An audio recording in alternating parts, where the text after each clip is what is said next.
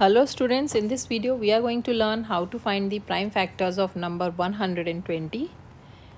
For finding the prime factors of 120, we are going to use the prime factorization method. In this method, we divide number using prime numbers and find the factors of the number. As 122 is an even number, it is easily divisible by number 2. 2 times 6 is 12 and 2 times 0 is 0.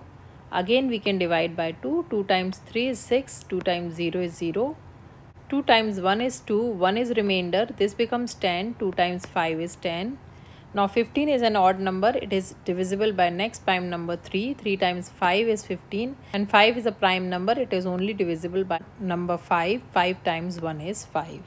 So our number is fully divided, and the prime factors of number 120 will be all the factors which are written on the left hand side of the ladder. So the prime factors of 120 are 2 times 2 times 2 times 3 times 5, and in exponents form we can write it as 2 raised to power 3 times 3 raised to power 1 times 5 raised to power 1. So this is how we can find the prime factors of any number using prime factorization method. I hope this video is helpful to you. If you like the video, please hit the like button and subscribe to my channel for more math videos. Thanks for watching.